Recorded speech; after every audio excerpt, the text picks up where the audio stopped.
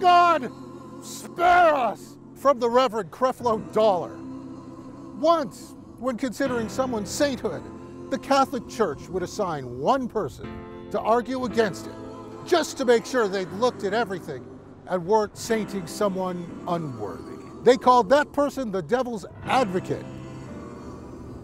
Today, that's me. I grew up Catholic, and our saint under consideration is the Reverend Dr. Creflo Dollar. I don't think he's Catholic. There's a resolution in the Georgia State Senate to dedicate a stretch of Old National Highway after him. Yes, this is the same guy who asked his congregation to fund a $65 million G650 Gulfstream jet for his use last year.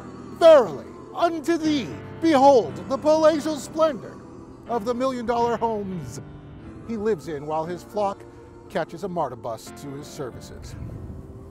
Seriously.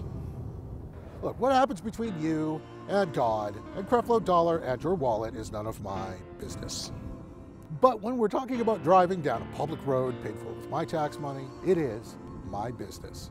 And speaking of taxes, megachurches are tax exempt. We have no idea what portion of its multi-million-dollar revenue actually comes back into the community. As State Senator Donzella James suggests, makes Dollar worthy of our honors.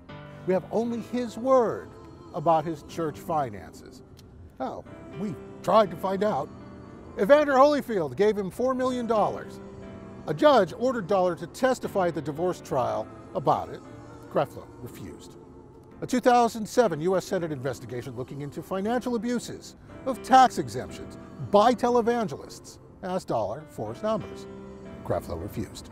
So Creflo Dollar can thumb his nose at the public when it suits him, and we're supposed to forget about that because he runs a food pantry and a clothing closet like 20 other big churches in Fulton County. Two quotes come to mind. One from the Georgia Constitution: no money shall ever be taken from the public treasury, directly or indirectly, in aid of any church, sect, cult, or religious denomination, or of any sectarian institution. And one from the Bible, Matthew 22:21. Render therefore unto Caesar the things that are Caesar's, and unto God the things that are God's. Creflo Dollar Highway? No. Okay, disclaimer time. In case it wasn't completely obvious, these are my opinions and not those of Fox 5 News or anyone who works here. But I do want to know if they're your views. So tell us if you like it or not. And maybe I'll respond to you on Fox 5 News.